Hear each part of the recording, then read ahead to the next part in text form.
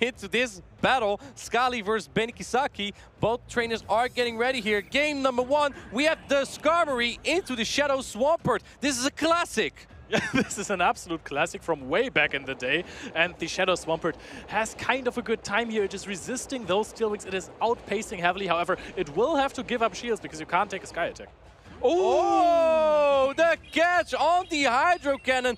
This is resisted. What a wonderful catch here by Scali. Here's the thing though, there's Altaria, but I'm not sure if this is exactly what he wants to do. Here's the thing, Leo. He has the Bastiodon in the back, and since this is not a Hydro Pump Azumarill, you kind of bait out a target for Bastiodon. That is true. However, the bubbles do add up at some point, and you have to play with 3 Pokemon. You will have to use a target for Bastiodon at times, and you only have the Shadow Swampert, so you're kind of fine if it is in the back when Bastiodon is sitting in the back. Benikisaki going a little bit over 100 energy, but making sure that he is capped out on it. Going for the Ice Beam to knock out this Altaria. What do you bring in here? If you go into the Bastiodon, everything is resisted, and I think showing your hand here, that also means that Benikisaki now knows where to align that Swampert. I'm not sure if I agree with this play. Yep, that is true. However, you want to get use out of the Shadow Bastion, even though I think you might be right, the Skarmory could have baited out the Swampert in the end game. Yeah, bubbles are adding up here though. They're super effective, but Bastiodon obviously so bulky. It's a wall, right?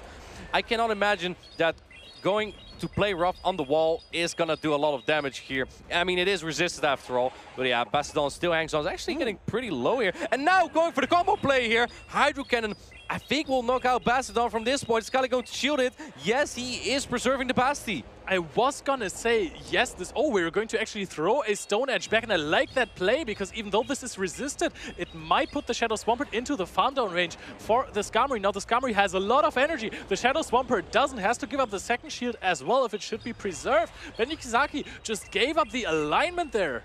Interesting. Guzzlord isn't exactly helpless against these two Steel type though, and Swampert I think will get to, oh, it doesn't get to 2 Hydro Cannon though. So let's see if Scali shields this, then Benikisaki is a terrible spot because Guzzlord has to get through the full Skarmory, and he does shield up this Hydro Cannon. That's so unfortunate. Maybe the Azumarill can put in some work as well. Sky Attack's coming through. I think this is gonna knock out the Swampert. Yep, I like that he's immediately throwing there. Every single bit of HP on the Skarmory is going to matter here, and also the high energy decent HP Bastiodon in the back is going to be really, really strong for Scali here. I don't think the Bastiodon is the first concern here for Benikisaki. True. This Guzzlord has no play against either of them. It had the most play into Altaria, and even that matchup is so-so. The first Dark-type Charge Attack's coming in, but it won't threaten the Skarmory just yet. I think you need to make a catch here, Leo. I think what Scali is going to... Oh, he's immediately going for it. Going for the... Was that a Sky Attack or was I think that was the Brave Bird, and it's going to do so much damage. Wow! Guzzlord barely hangs on, going into the Bastiodon, swapping back into the Azumarill, taking the Stone Edge here. It will knock out the Azumarill. Yeah, Azumarill couldn't have done as much either anyway, right? Because they have resisted charge attacks. Throws the Stone Edge immediately as well to not take any kind of bubble damage anymore. Benikisaki, he could have just let the Azumarill go. He was maybe... And the Skarmory, so it needs to target other Pokemon. Here we go. We have the Bastiodon into the Azumarill. Benikisaki has 2 answers though. I think he's going to bait out that Altaria just right away. In comes the Altaria into the Annihilate. Annihilate has some player. This can get actually pretty nasty if you land the Shadow Ball. Yep, that is a very, very good point, because Scali... Oh, can he flip the switch here, or can he force a shield advantage? That is going to be the big question, because Scali can just try to farm down here. Is he going to play the one shield? Oh, very, very good energy management on Scali's side. Throws the Sky Attack in case Benikisaki decides to no-shield this. He gets the maximum amount of energy. There is a shield being put up, a Night Slash being thrown. Can the Annihilate counter down the Altaria from this range if a shield is put up? Or is this maybe a boost con? Oh, shielding up the Night Slash here. I'm not sure how to feel about that one. No boost. They can't get to another Night Slash. We'll get very close here. I think it goes down. Yes, it goes down with the Night Slash. And now you have to bubble down with that Azumarill. Here's the thing, though. That energy goes nowhere on the Bastiodon. Yep, that is true. You will have to immediately swap back into the Shadow Swampert as soon as this matchup is over. You're going to take some damage from the Moonblast, some nasty chip, and the Azumarill might have to be a catch-win condition later on in the game, because this Shadow Swampert will have to 1v2 here. Yeah, I would have loved to see a mud shield down here Yeah, with same. that Swampert. I believe back in the day, Swampert used to win the one shield scenario against the Skarmory. Storing an Ice Beam, then going into the Swampert, now answered by the Skarmory. Can you win the one shield scenario? I'm not sure. It's gonna get pretty close because you need, I believe, 14 mud shield for 3 Hydro Cannon, right? That you need to knock out the Skarmory, and you need 15 Steel Wing to knock out, to get to Skytech here. So I think that Benikisaki is actually in a pretty good spot here. Yep, this would have been absolutely phenomenal.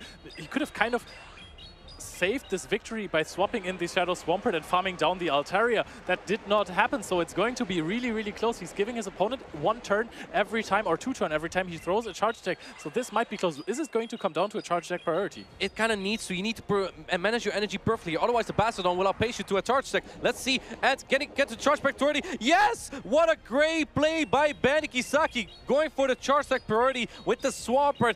Are we back in 2022? Swampert versus Skarmory. Swampert takes it out. Can Bastardon get to a Stone Edge? And no! Getting to the Hydro Cannon here. This will put the Bastardon so low that even the Azumarill can put up a fight.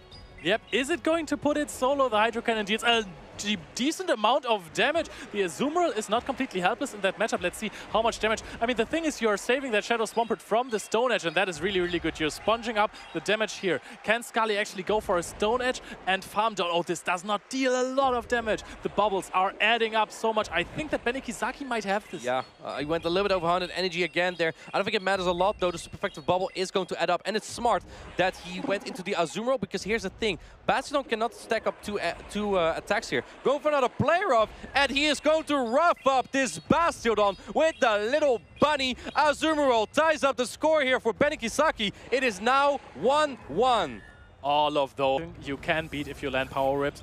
And now we're going to go into the next game. Annihilate leading into the Skarmory. Bastardon is still in the back, avoiding the Annihilate once again. And now we're going to see, because the Annihilate is still a good matchup against the Skarmory.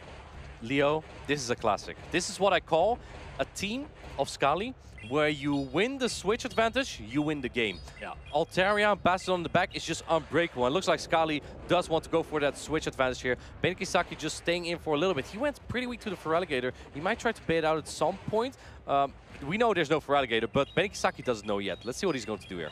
We're going to see a Sky Attack shielded here. Scali already almost has another one loaded. Farms up 1 more, throws here. Is Benikisaki going to invest a second shield here? Yes, and I think this is going to be a very close range as to where 2 Night Slash can knock out.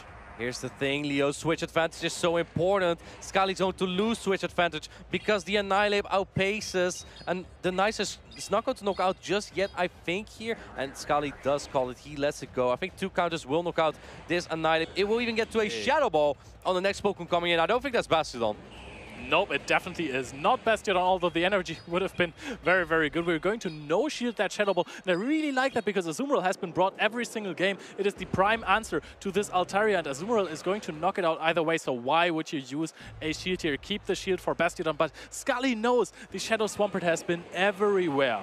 At this point, I think Scali's just hoping it's not going to be Swampert in the back. Perhaps trying to catch a charge attack soon on the Bastardon. He tries to, and here comes the Swampert. Benikisaki is smiling, and he knows what time it is. It's Swampert time, baby!